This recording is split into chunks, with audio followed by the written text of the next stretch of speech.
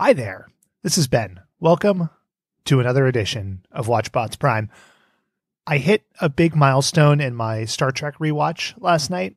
I finally hit the episode where Kirk and Uhura have their famous smooch. And it's undoubtedly a big moment, but I forgot just how fucking weird it comes off in the episode itself. So essentially, Kirk and Spock and McCoy and some of the rest of the crew are on this planet where they're being made into like mind slaves.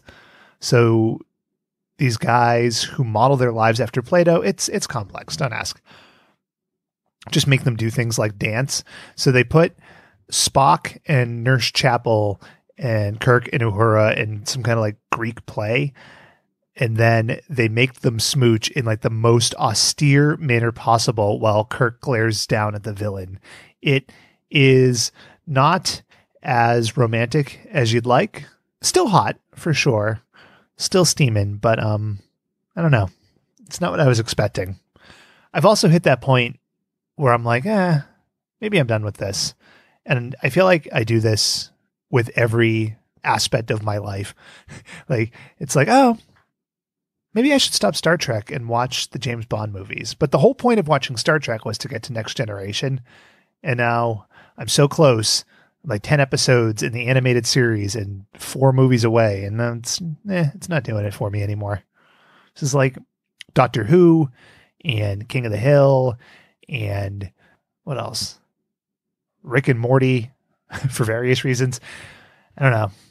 Like, well, what is my problem? I do this with video games too, where there are new video games out that I want to play, but I tell myself, oh, I can't play the new Borderlands until I play the first 2. And it's like, but why? I didn't really play the first 2 when they were out a decade ago. Why the fuck do I need to play them now? But I have to do this to myself. I can't be happy if not. It's like a fear of completion, or is it fear of missing out? I don't know. I guess it's not fear of missing out because I'm constantly missing out. Breaking Bad's another one.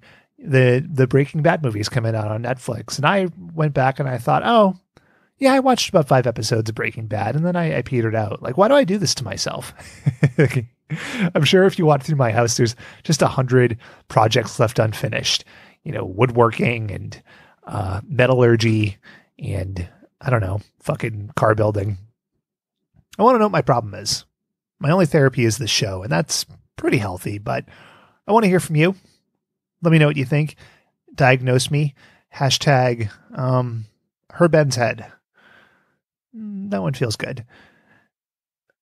When we started Watchbots, I don't know why. One of the things I was against up front was just repeating things a lot, right? Like, it just felt like we'd run out of ideas if we did that, right? You know, if you did G.I. Joe every 2 months, what else is there to say at a point? Like, hey, Duke, he's pretty crazy. But sometimes life comes up. And life finds a way, to quote the great Dr. Ian Malcolm.